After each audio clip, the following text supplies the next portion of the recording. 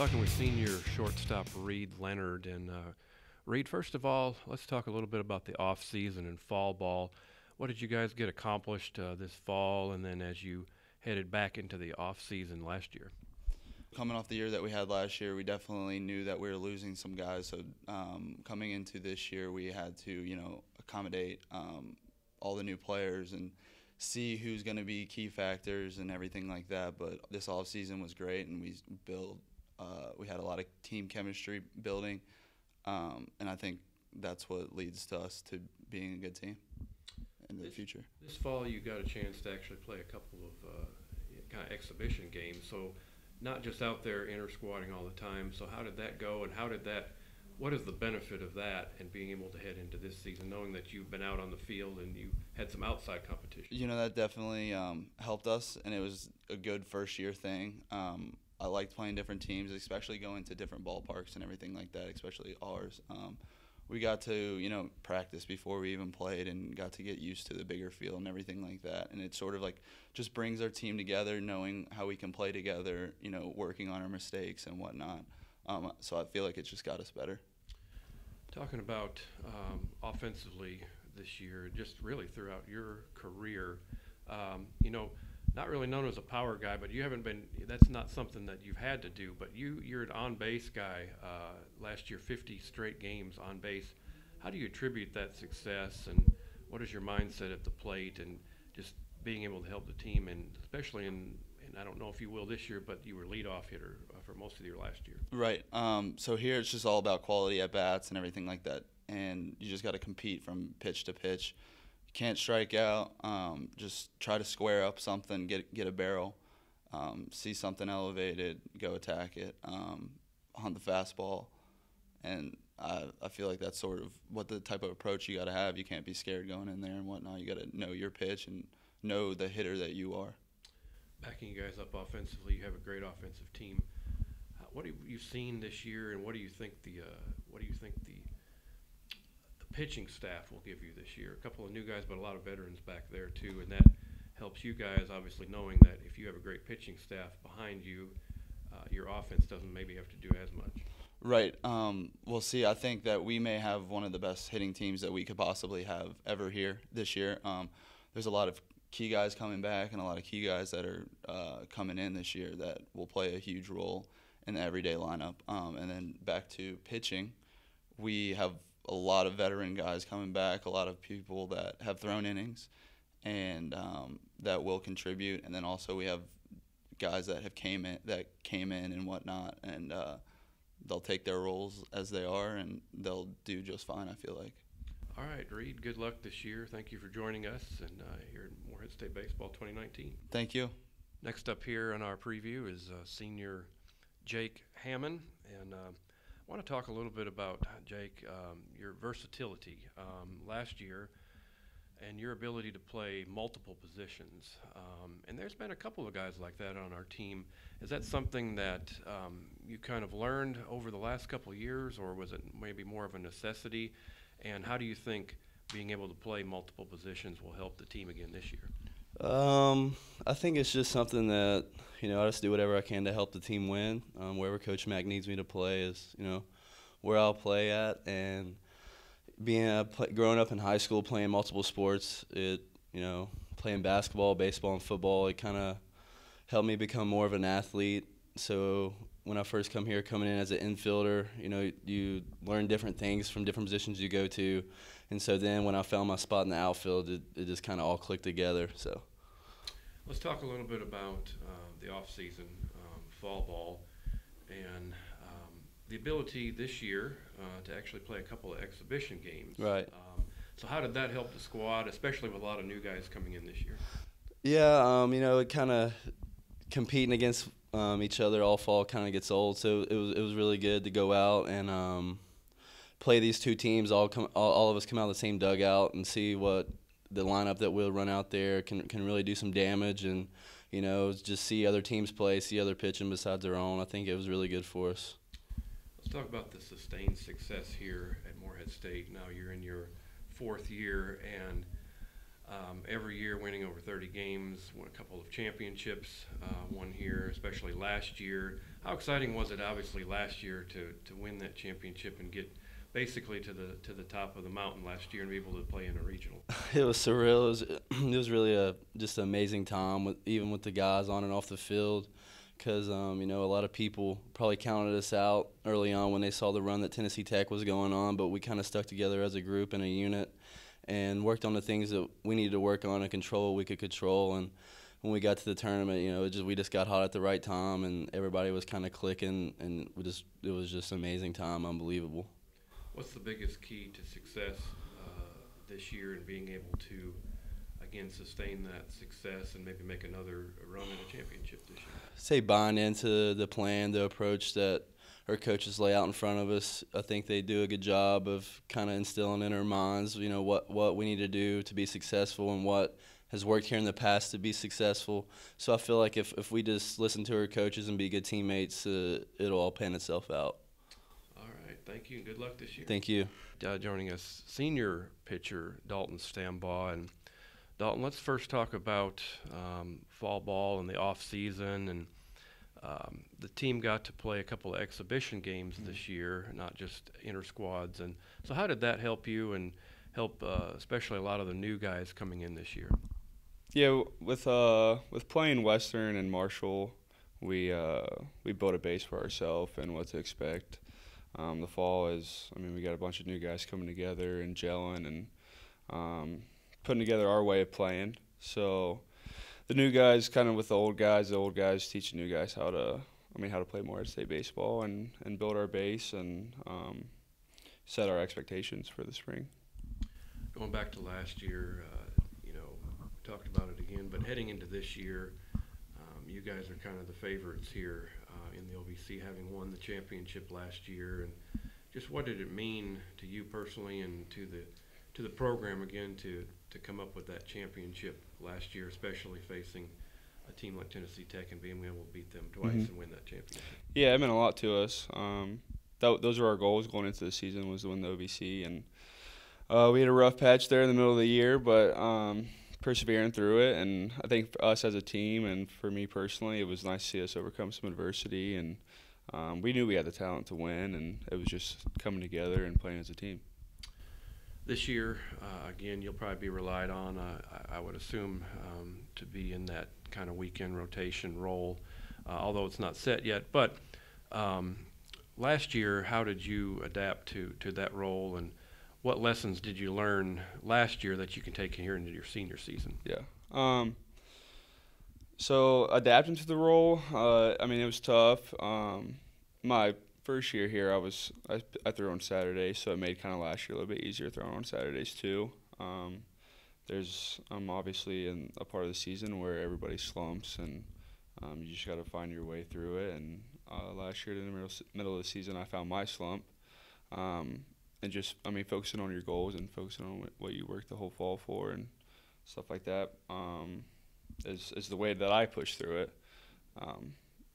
But no, I think that adapting to the role, and it's just embracing it. Talk about some of the, not specifically maybe, but some of the new guys and how you are helping the newer pitchers.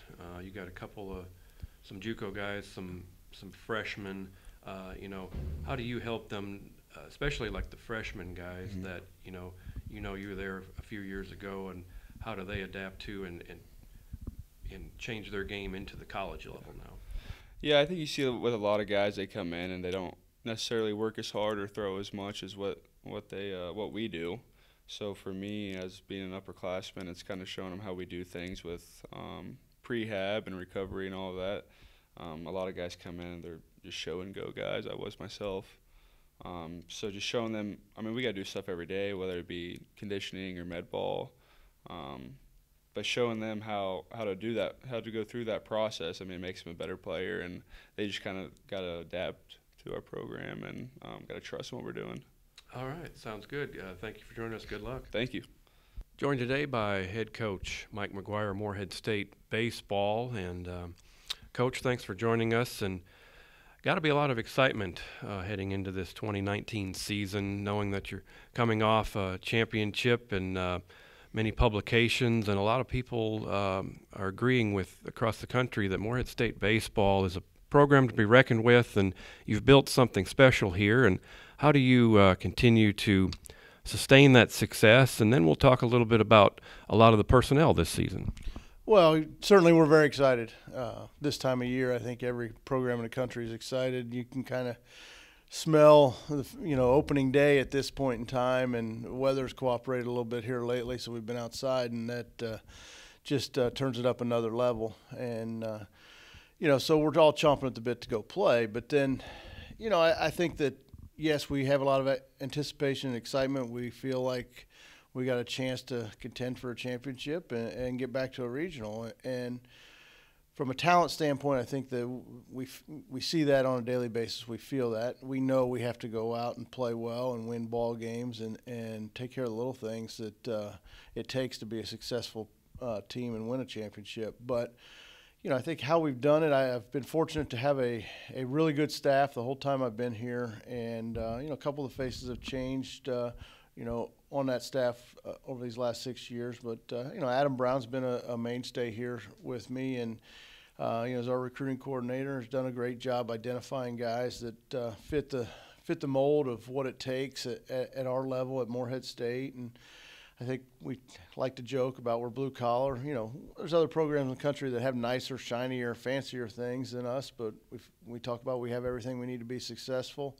Some of our guys are very blue collar, and that's really a motto that we want to,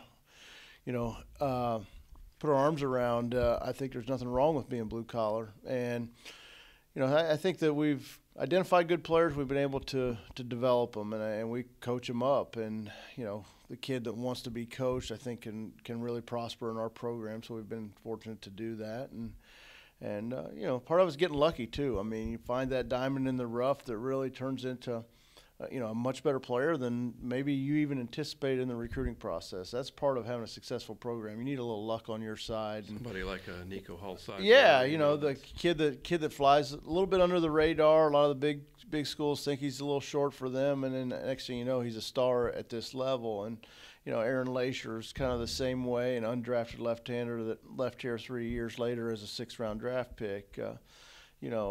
Matt Anderson, Pat McGuff for right-handed pitchers that had an opportunity to play pro ball. Tyler Keel the same way, that relatively unrecruited kids, and we've been able to develop them, and certainly they deserve the credit that they put the work in. And I've got a lot of players that just because they didn't get a chance to play pro ball really maximized their ability and had great careers. And you can look at at the Braxton Morris and Tyler Neiman's that just graduated a year ago, and you can go back, a guy like Will Schneider was relatively unrecruited out of junior college and had a great 2-year career for us, and the list goes on and on. So we're very proud of that and what we've been able to do, and certainly winning helps, and kids want to be a part of a winning program, and that's helped us too. The goal is always to be a little bit better with every recruiting class, and I won't say it always happens, but I feel like we're certainly trending in that direction.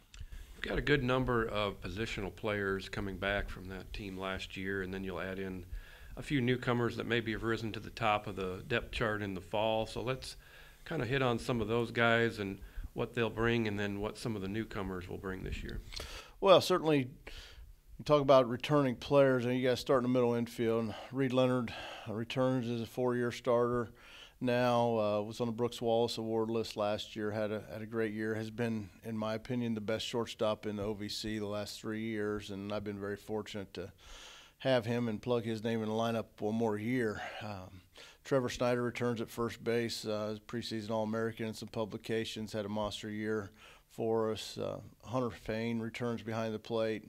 Hunter was a mainstay for us last year, despite having a rough year offensively. I really like where he's at right now, and really predicting he's going to have kind of a breakout year from where he was a year ago. And then in the outfield, Connor Pauly returns in center field. As a preseason all-conference guy, and Jake Hammon's returning.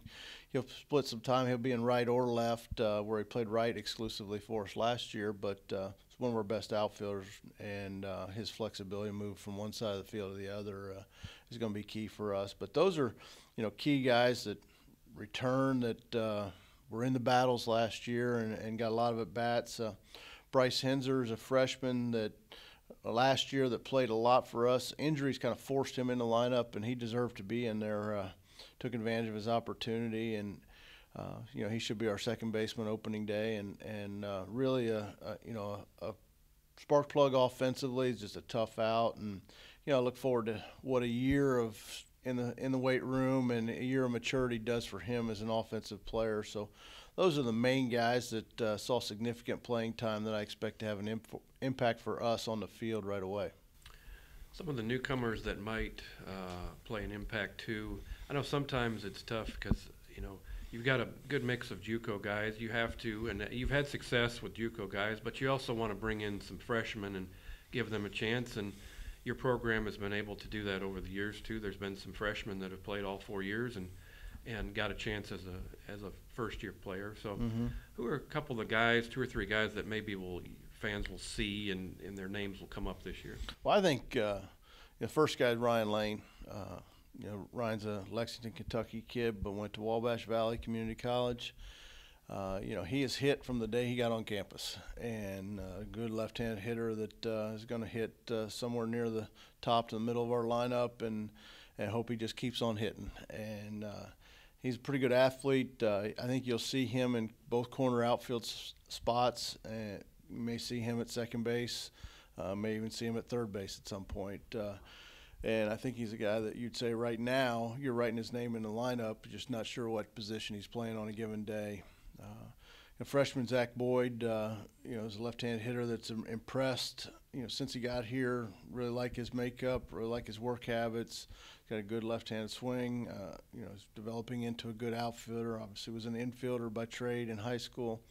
But he's a guy that's going to get opportunity as well early, and we think he's got a bright future. And at third base, you've got 2 junior college kids, both kind of battling there. And I'll be honest, they're both good players, and they're both playing well, and that's Don Peroni and Stephen Hill, and both of them are good players, and could see time at DH as well as some other spots. It's not necessarily a situation where one plays and the other sits. I think there are going to be times we're going to try to get both of them in the lineup, and I think Scott Wolverton's a JUCO catcher that you'll see in the mix back there with Hunter, right off the bat. I think those are the guys you'd say that are going to have the most impact, right away. There's certainly some other guys there, John Burkhart, Chase Sorter, Arthur Sells, that are going to be in the mix for some at-bats as well. And we're going to do some plugging in early in the year. I mean, I think our lineup's never settled, and it seems like until,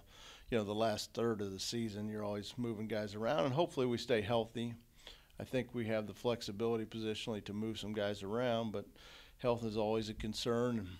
We battled that as much as any program in the country last year, and the flexibility we had as a club, I think, allowed us to keep our head above water till we got some of our horses back late in the year. I talked to Jake about that and kind of the utility player you've been able to develop, and I don't know if that's something these guys bring in when they get here, but the versatility that some of your players have had. You talk about a Tyler Neiman or a Will Schneider, Jake Hammon.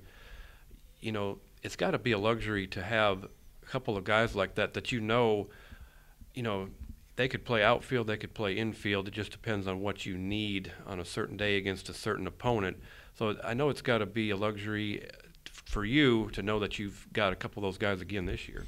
Yeah, I mean, you look for it in the recruiting process. You want athletic guys, and a lot of our guys were high school shortstops. They're not all shortstops at this level, but you move them around, and Jake Hammon is probably, in the mix, if we got in a ball game and had to make some moves and pinch run, pinch hit, whatever, and if somebody's hurt, I mean, I have no qualms about plugging Jake Hammon in and play middle infield. And so just having different guys like that you can move around, and a lot of them have spent time in the infield. They have to learn the outfield, which usually easier to do than the other way around. So, I think we have that flexibility again this year. I think it's you hope it's not tested too much. I think last year forced it from a health standpoint. You hope you're using that flexibility just to give guys rest and to put your best 9 out there on a daily basis. But, in the event the injury bug does creep up, I feel good about what we have to plug in. Finally, let's talk about the pitching staff, and I know we've talked a little bit off camera some this fall, and it seems to be all indications, if you can stay healthy, that this could potentially be one of your strongest, if not the strongest and most talented pitching staff that maybe you've had in your time here at Morehead State. Well, I'm very excited about our pitching. Several reasons for optimism. I think one, Dalton Stambaugh kind of is at the front of our rotation. I think he pitched as well as anybody at the end of the year last year, and not just anybody at Morehead State. I mean, if you look at what he did probably over his last 15 innings, 20 innings, he was as good as anybody in college baseball, what he did. And under the duress, he did it. And I think it's given him a lot of confidence. I mean, he, walks around and expects to lead the staff and expects to take the ball on Friday night. And I think you can just see the confidence he gained from last season and the run in the postseason and so forth. And then, I think Garrett Rogers, who finished the year really strong for us last year, has really, come on all fall, all preseason, and has really thrown the ball well and just keeps getting better and more comfortable. And I think those guys are certainly, key guys for us to start the season. One of the big things is return to health for some guys. Last year, Jake Ziegelmeyer was nicked up. You saw Jason Go and Alex Garbrick out all season. When we started the year last year, if those guys all healthy, that's 3 of our top 6 or 7 arms that we spent the whole season without 2 of them, and Zig was just a shadow of himself at the end. So, they're all healthy now. I expect all to be key contributors. Their roles and so forth be unsettled. Obviously, you're a little careful with them early and how you use them and how much you use them, but you're going to hear all 3 of those names pretty frequently throughout the spring, and that's a big part of our staff, and I'm excited about the contributions all 3 are going to make. And then I think you look around, just a year of experience, year of maturity have helped, a David Looney. David's in better shape. He's really thrown the ball well for us.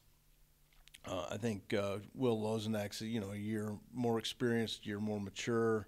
I think that's helped him tremendously. I think, you'll see Landon Wines, a very talented freshman, get the ball for us and make some contributions for us.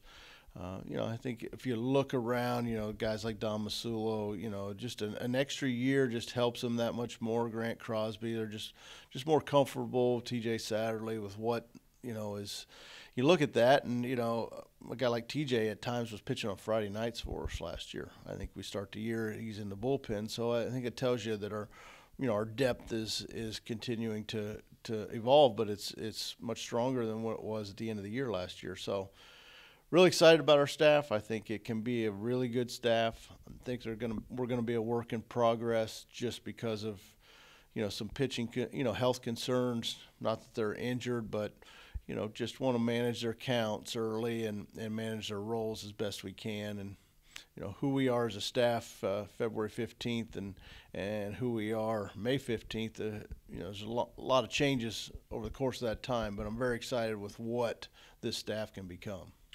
And finally, you are picked first in the OVC, like we said, in a lot of publications and officially.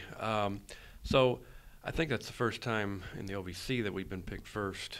But I guess just kind of talk about what that means, and that maybe, you are getting respect. Now, of course, you've got to go out and do it on the field. Mm-hmm. Lots of times those preseason polls and things may not play out in the end because lots of times it's an indication of maybe what teams have coming back. They're not sure what teams have coming in. But to know that obviously this program is up there and to have the respect of this league has to be gratifying. It is. It certainly doesn't guarantee us anything, doesn't help us win any games and so forth. Just from where the program was when I got here and, knowing that, the project, to build the program, it's gratifying to know that the other coaches respect that we're going to be right there at the end of the year now. And I think that, we won the league in 2015 and went to regional in 15, and the next year, I think we were picked 5th or 6th, for me that was a little bit of a slap, but I think we get some credit and have some credibility that we do a good job of recruiting and bringing good players in every year, and we're not just a one-hit wonder. And that's the goals of the program. Our goals don't change at all because of the coaches picking us or not picking us. We want to get to a regional. We expect to get to a regional, and that starts with winning OVC. And for me, it's just a little bit of an accomplishment, and credit to my staff, credit to my players, and so forth. But when we roll conference around, it's not going to help us win any ball games. But it's nice to know that your peers think you got a chance to have a good club, and you've been there for years now. All right, Coach. Good luck this year. Thank you. All right, thanks, Matt. That's head coach Mike McGuire, Morehead State baseball. The season starts this week, February 15th at Furman, and there are several ways to follow Morehead State baseball on social media: Twitter, Facebook, Instagram, lots of ways. Most of our home games this year will be broadcast on ESPN+. So join us for an exciting year of Morehead State baseball.